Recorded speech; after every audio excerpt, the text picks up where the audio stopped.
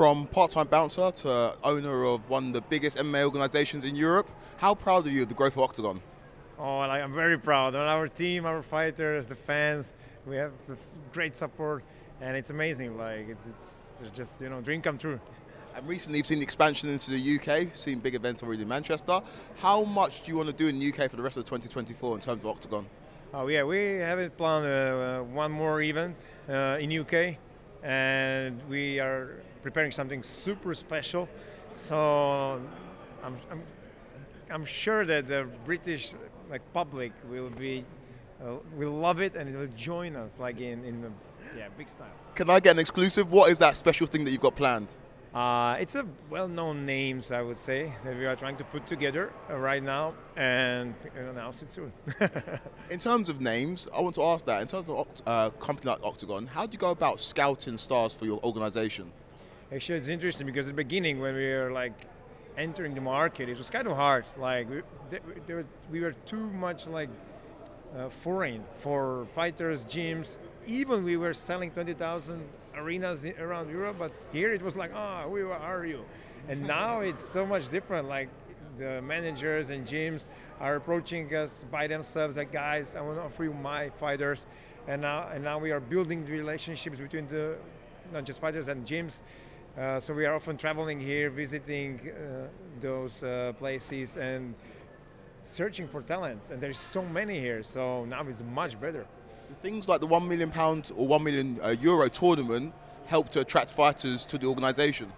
Oh yeah, 100% sure. Especially this year, it's a lightweight division, and it's €1 million we divide between the fighters. Winner will take 300,000.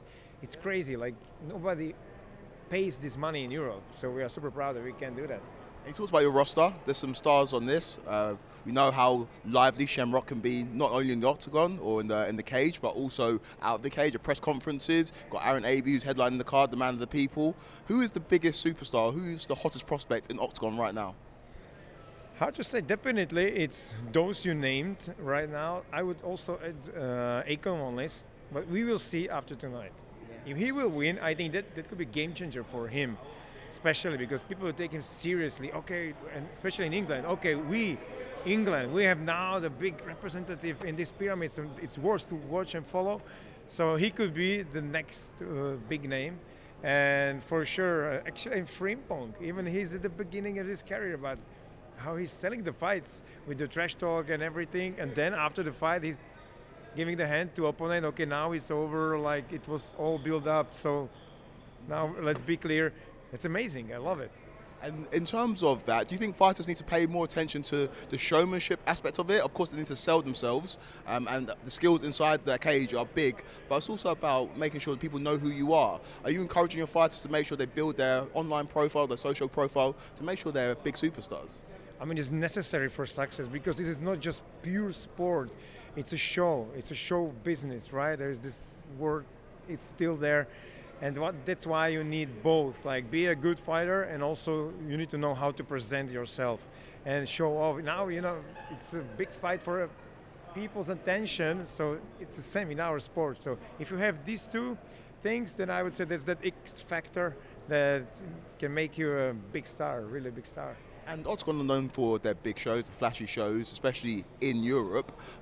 15,000 fans in Cologne, that was a big event for you guys. When will we see a stadium show in the UK with Oktagon? Oh yeah, I mean we did, actually it was 20,000. Oh, sorry, 20,000. Very proud about it. No, we are doing the stadiums in Europe, 27,000 in June and 50,000 in Germany in October. And I see the England, it's actually very hard with the football stadiums because you need a roof because it's kind of raining too often. But I would say 2-3 years. I think that if you go well, we can do it here. And we have to, because this is a football country, right? So where else? Just football stadium must be the ultimate goal here. For sure. I've been watching the fights tonight. It's been a very exciting card so far in terms of the prelims. Looking at the open scoring, it's an interesting approach that you guys have taken. Do you think that helps to create exciting fights? It's very different to other organisations where we don't find out the judges' scores till after the fight. Do you think the open scoring means the fighters go for the knockout or the finish way more? Yes, 100% sure. We saw it in many fights actually that The team check the score. Okay, we are losing, so now push, now or never. But interesting. So it helps the fans. They know how the fight goes, right?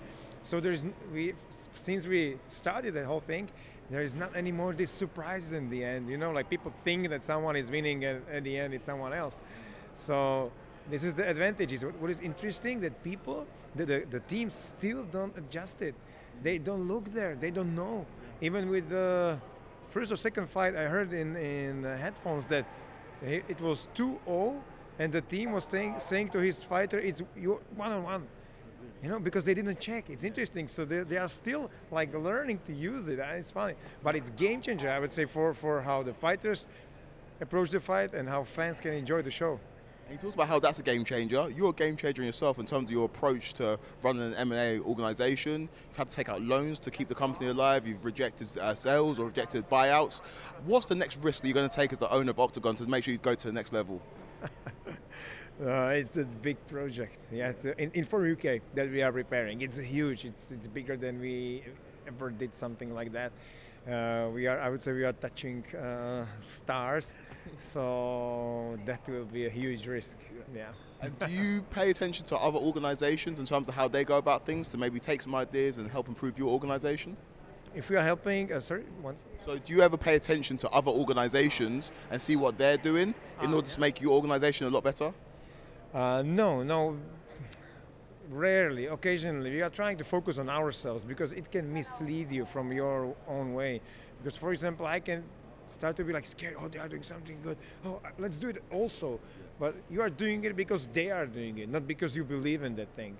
So we are trying to go our own way, do things we love, and we feel the passion, and not not be distracted by these things. The main event here is between Aaron Abbey and Sam Creasy. It's a rematch of a fight they had in another organization. It's for the vacant flyweight title because Elias Garcia was stripped of the title. Will we see him fight in Oktagon again?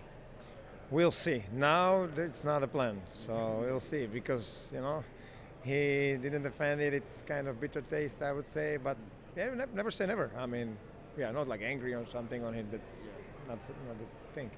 Perfect. Thank you so much, man. Thank you very much. Thank you. That's perfect.